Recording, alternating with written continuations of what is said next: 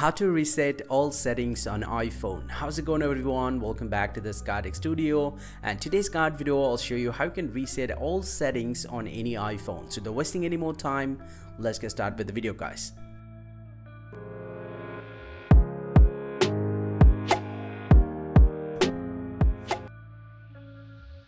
Well, so resetting all of your settings, make sure it will reset your network settings and it will get back to the default. Now to reset all settings from your device, simply go ahead and go to the settings of your iPhone, and from here scroll down, tap on General, and from here scroll all the way down from here, and here you'll get to see the option called Transfer or Reset iPhone. You just need to tap on that and tap on Reset right here. You just need to tap on that, and the very first option coming up with the reset all settings, you just need to head over to this one, and it's going to ask you to enter your iPhone passcode.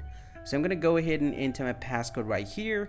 Now once you do that, go ahead and tap on reset all settings, and your iPhone will take a restart and your settings will be reset and it will get back to the default. Hope you find this very helpful, guys. If you do, please drop a like and subscribe to this channel. See you guys around, and thank you very much for watching.